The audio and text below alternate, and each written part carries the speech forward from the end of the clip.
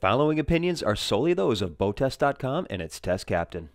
Hi, I'm Steve for BoatTEST.com, and today we're on the most popular model from Andros Boatworks, the Tarpon 26. The design team at Andros tell me that they made this as a multifunction boat that can fish shallow water with its 10-inch draft and then work offshore with a sharp entry and running pad aft. It's powered by the 300 horsepower Evinrude E-Tech G2, and every 26 gets the engine mounted to a Porta Products 21-inch jack plate that plays well into the shallow water ops.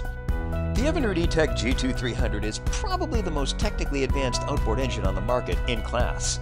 In a nutshell, this 3.4-liter engine provides 4-stroke fuel economy at cruising speeds with 2-stroke torque at the low and mid RPM ranges. Its strongest suit, however, is its low-maintenance design, which integrates the steering and gear shifting into the body of the engine with no external rods or cylinders. The E-Tech G2 has an internal oil reservoir, an 81-degree tilt range, and auto-winterization. Its beltless magneto system is more reliable than the automobile-type alternators used on most other outboards. The G2 is the only outboard engine that has direct fuel injection into the cylinder. The engine was designed from the beginning to be saltwater ready and carries a 5-year factory-backed warranty, which includes corrosion. Let's start by getting around the water and see how the 300 performs. With the 300 turning at 5,500 RPM, we reached a top speed of 51.3 miles per hour. Best economy seemed to come in at 3,500 RPM and 29.7 miles per hour. That speed produced an 8-gallon per hour fuel flow that translated into a range of 267 statute miles, all while holding back a 10% reserve. We reached planing speed in 3.6 seconds, 20 came and went in 4.4, and we continued through 30 miles per hour in 5.6 seconds. With the long jack plate travel, we can get improved rough water handling.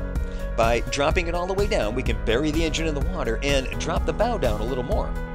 We found it beneficial to run it right around the middle of the range for our slight chop. In calmer water, raise it up a little more to get a little more efficiency out of it. With a narrower 8-foot 2-inch beam, we not only get this good economy, but also the improved knife effect going through the water. The cool thing about driving this boat is that it's kind of 2 boats in one when it comes to turning. You can run it at cruising speeds and turn it like a regular V-bottom. At higher speeds, because she has such a shallow aft dead rise, you can come in hot and kind of slide it. Made it pretty fun once I got the hang of it. Now, let's move on to her more pertinent features. We briefly mentioned the jack plate. This one comes up quite high, and the boat is still maneuverable even with the skeg above the bottom of the boat, as seen here. Often we see the types that require the engine to be tilted along with the jack plate fully elevated. That causes a loss of steering that we don't experience here. And we also like how the power pole is mounted right to the plate. With an 11-degree dead rise and the flat running pad that continues up to the area of the console, this boat loves skinny water. Moving inside, this model has the optional stern seating. This, along with the 22-inch cockpit depth, plays well with the families. It also serves as a nice bolster and tow rail when fishing. A 40-gallon live well is in the transom. To one side is a chum well that keeps all the nasty stuff separated and draining overboard as the frozen baits melt. To the other side is a washdown box. Both the freshwater and raw water washdowns are fed to this box with quick connects for the hoses. The cap rails are well populated with rod holders. Just ahead, the leaning post has 4 rod holders, 3 drink holders, and to both sides are the tool holders. Of course, additional rod holders and spreader lights are just above.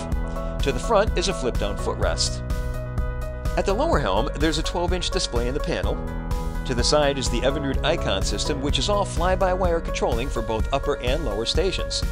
And the wheel is connected to the engine's integrated power steering. The battery switches and ignitions are in this protected box, convenient and out of the way. Now, this model obviously has the dual station top, and this version is by far their most popular. By having the operator standing on the lower console, this boat can still be trailered without having to disassemble anything, and it can fit in most dry rack storage facilities. Side decks measure in at 18 inches from the supports, 22 inches from the console itself.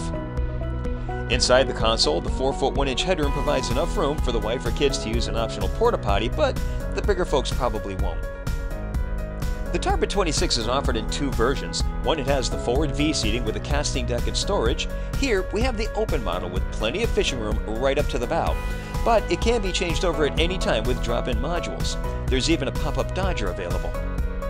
The anchor locker is quite large, and it's accessed from a hatch both to the top and rear.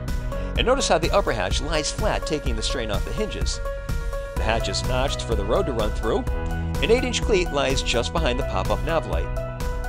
Well, clearly, we've got a boat that works the flats easily enough, and with our choppy test day, she can also handle waves just as well. Pretty much a versatile workhorse, and with the Evernood E-Tech G2, it gets a good balance of power and economy. And that's our test and inspection of the Tarpon 26 from Andros Boatworks. For BoatTEST.com, I'm Captain Steve. We'll see you on the water.